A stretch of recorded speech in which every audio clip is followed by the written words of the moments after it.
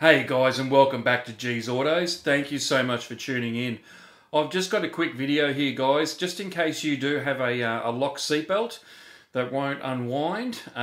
There's a little locking mechanism in there that can sometimes cause the seatbelt to lock, especially in my case where I've had some spare seatbelts sitting in my parts bin, and I've gone to bring them out and put them onto a project, and what's happened is the reel has gone too far in, and basically once it goes too far in, it locks and you can't get it out. So this is just an example of one seat belt, but there's lots of other designs and seat belts out there for different vehicles which may have a different locking mechanism. But hopefully someone might find this useful if you're doing the same kind of thing. Anyway guys, enough out of me. I hope you liked the video. If you enjoy it, if it's helpful, give it a thumbs up, and I'll see you guys on the next one. Alright, so I've got this seat belt here. Now, this just will not release. I can't get any more length out of it. It starts to move and then just locks up. So it's because I've taken it out of the car and I've had it sitting around for a while. So what happens is this goes in too far and then won't release back. So what I'm going to do is I'm going to take the outside cover off this and going to release the locking mechanism so that I can wind that belt back out and set it up in the car. So I'm going to show you, look, the seat belts will differ between cars and designs and things.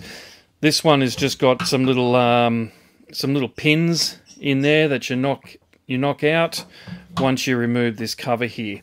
So we'll work through that now and I'll show you what I'm babbling about. Alright, I have just opened up that cover.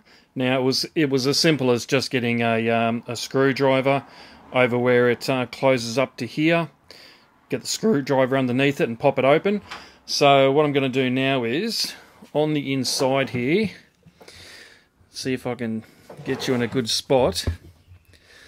There's 3 little pins in here. I'll put a photo up on the screen shortly just to show you what I mean. There's 3 of these, one there, and another one down in there.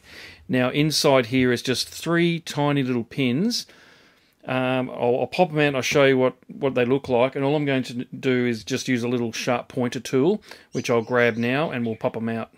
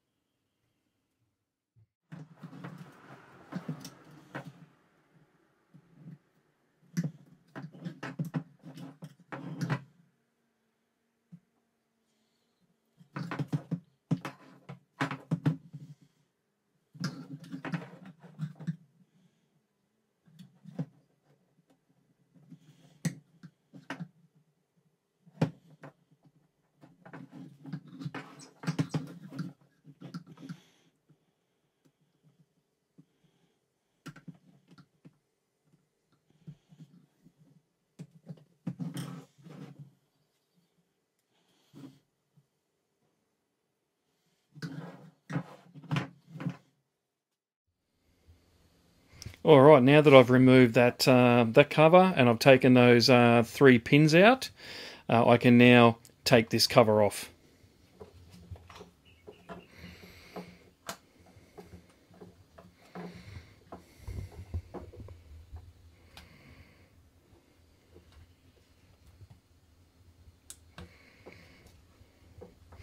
And there you go, there's the mechanism inside. Now this will come completely off, which I'll do shortly.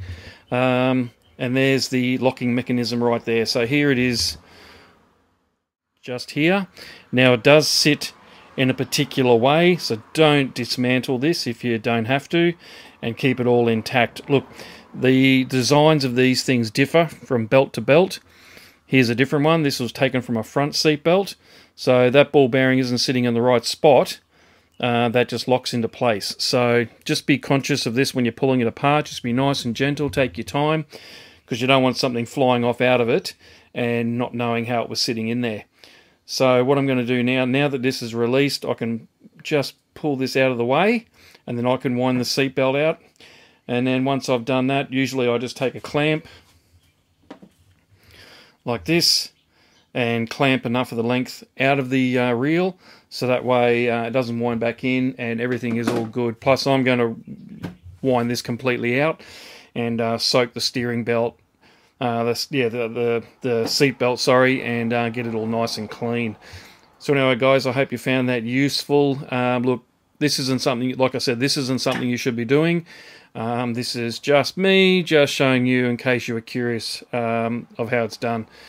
This is a safety part of your car, so just don't go dabbling if you're not confident, or just don't do it, period, and get a new seatbelt.